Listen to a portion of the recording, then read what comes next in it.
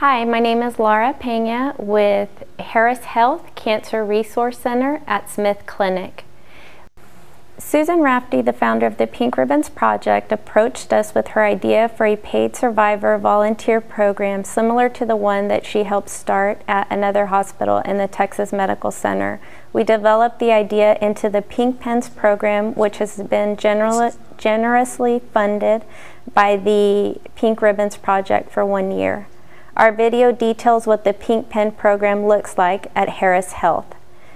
The Pink Pens program offers support and encouragement to patients who are newly diagnosed or in the midst of breast cancer treatment. The Pink Pens carry with them different incentives which they give to patients while striking a conversation with them.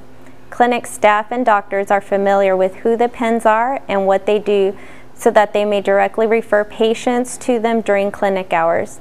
The PENS acronym stands for Personal Experience Navigators.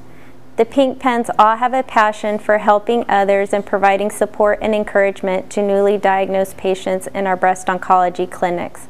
The criteria for becoming a PEN include 3 years or more off of active breast cancer treatment, having received all oncology treatment at either Ben Taub or Lyndon B. Johnson General Hospital. My name is Priscilla Warner, and I'm a Pink Pen, a cancer survivor.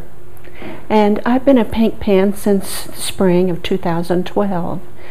And my role as a Pink Pen is to interact with patients who have just been diagnosed with breast cancer.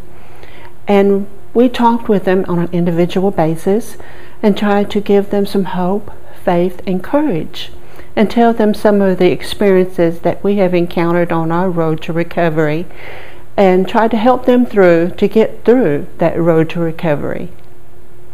The program started with a kickoff in March of 2012.